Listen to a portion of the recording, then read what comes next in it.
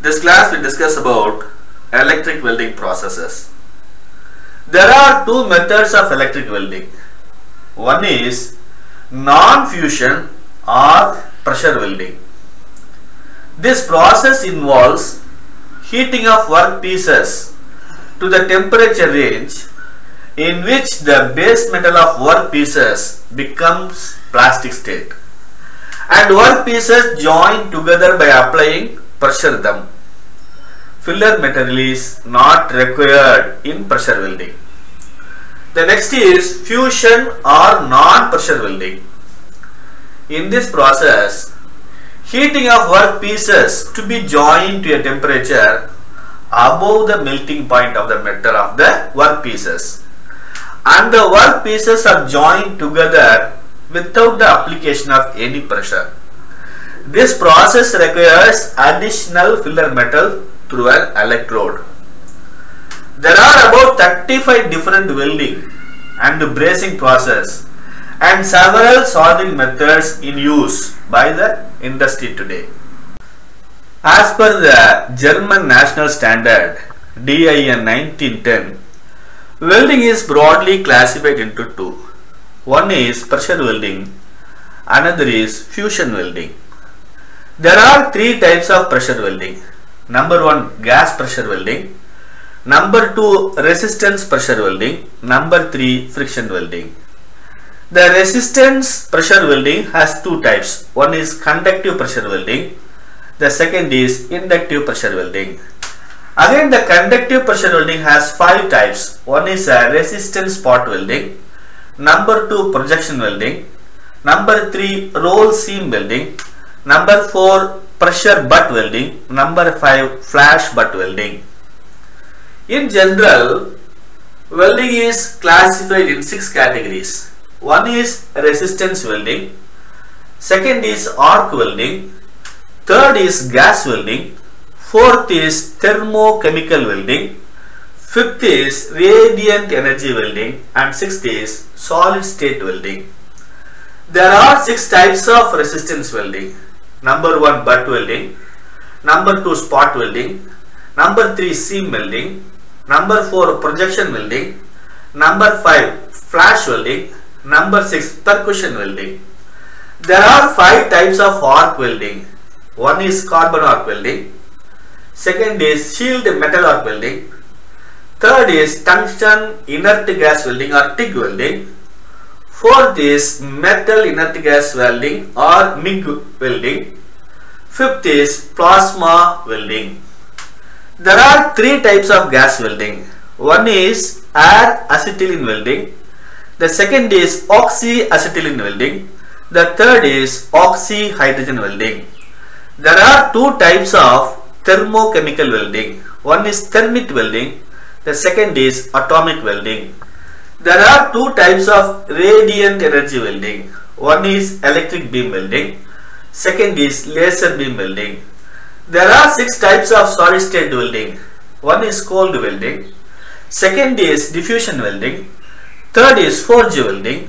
Fourth is fabrication welding. Fifth is hot pressure welding. Sixth is roll welding. Principle of resistance welding. Resistance welding is a fairly simple heat generation process. The passage of current through a resistance generates heat. The general heat generation formula for resistance welding is I square into R into T into K, where I is the weld current through the work pieces, R is the resistance in ohms of the work pieces, and T is the weld time and K is the thermal constant. The weld current I and duration of current T are controlled by the resistance welding power supply.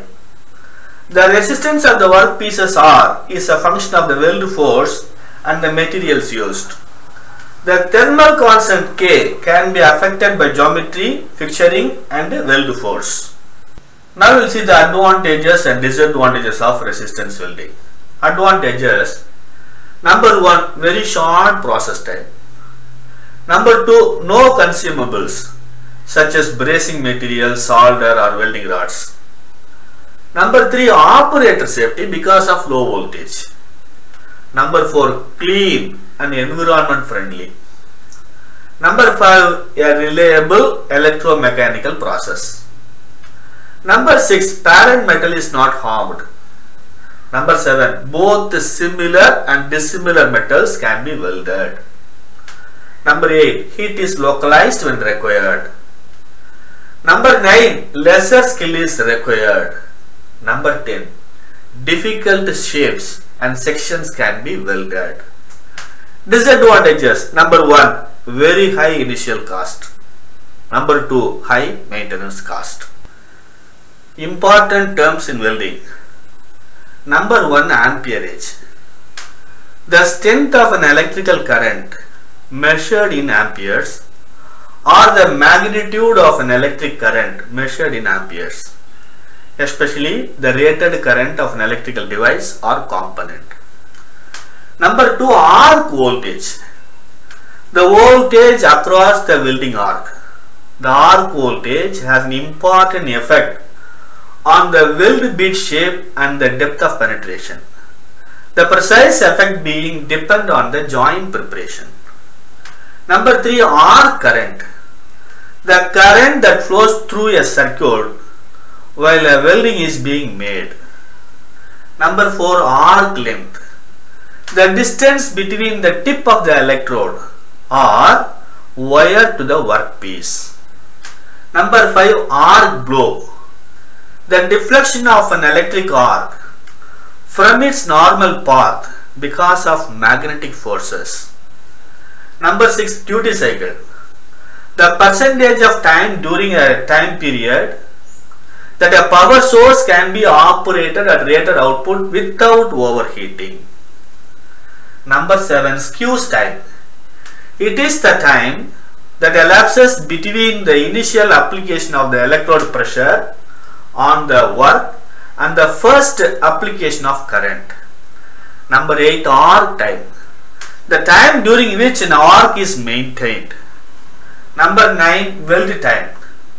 The time for which the welding current flows through the parts being welded.